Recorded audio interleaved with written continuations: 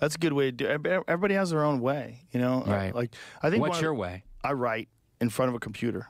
I sit down and I write. I write about subjects, and it's a lot of wasted time. Like, there's a lot of it that's fucking useless, but I have to find out where the jokes are. Right. So I'll write on a subject, and I'll just start expanding on that subject, and then I'll come up with one funny thing, and then I'll take that and I'll copy it and paste it into a new file. That. Yeah. And then I'll write with that thing, that like one paragraph that I think is funny, and then I'll expand upon it, and then I'll come back to it the next day, and I'll smoke some weed and drink a cup of coffee and stare at it some more, and then I'll write like basically an essay.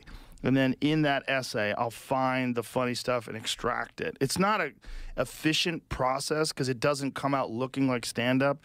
It's like basically I'm farming premises. Right. And I'm doing it through just time and like forcing myself to sit in front of it.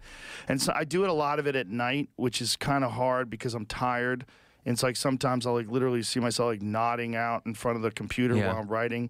But if it's just one fucking line, like I have one line in one of my new jokes that came from that, and it fucking murders. This one line that's like a new bit, and this one line like defines that bit, and it came out of the middle of the night. Right. It was like 2 o'clock in the morning, and I'm just sitting there writing like, like, oh, there it is. There it is. That's what I was looking for. I'm panning for gold. I love that. And then I'll find that, I'll copy and paste it, and then I put them all on my phone.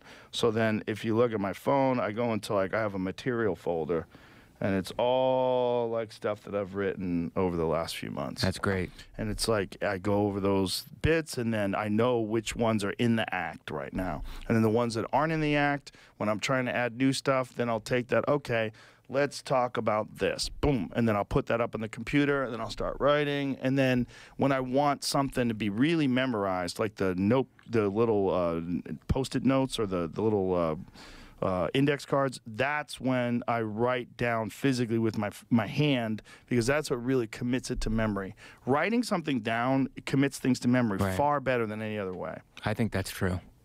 So do you take a note card up with the new material on it, or you're just developing, the beats in the bit? Yeah, I don't bring notes on stage. Yeah. I lay out those notes on the coffee table if I'm doing an arena or even a theater. Sometimes I'll do it.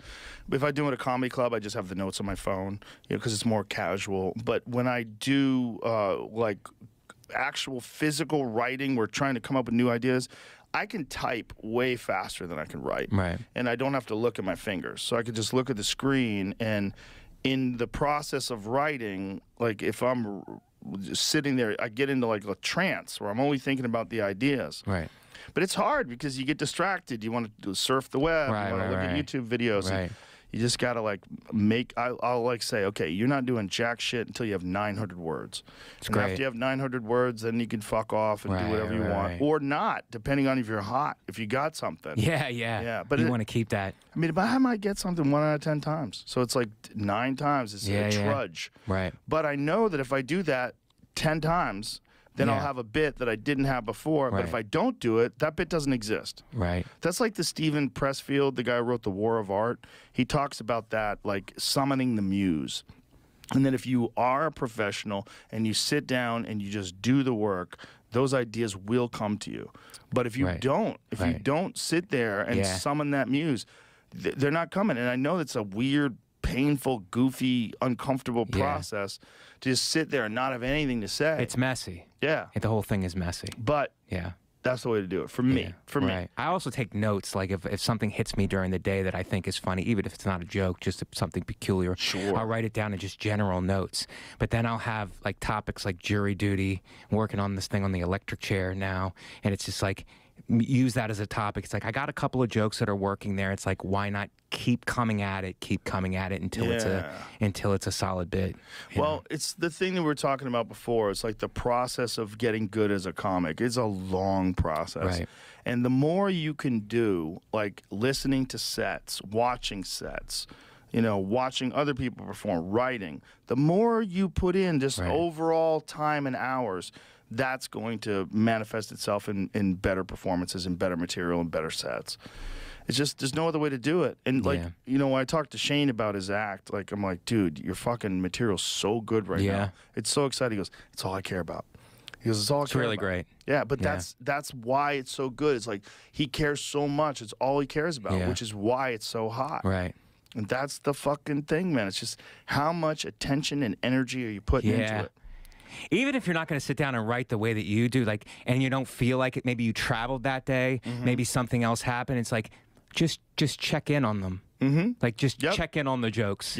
Just see how they are. It's like maybe you have a cup of coffee and just you're burned out. You did it, whatever. It's like maybe just have a cup of coffee and check in. Just commit it to memory. Yeah. Commit it to thought. Get those ideas bouncing around in your head. Right. Yeah. Right. It's a fucking process, man. But Yeah. you know, and that's what I wonder. Like, I wonder if ChatGPT is going to bypass that process, and people are not going to need that anymore. I mean, hopefully I'm gone by that time. I hope to be out of I don't know, man. I hope to be out. I don't know by then. if it will be. I don't know if it will be.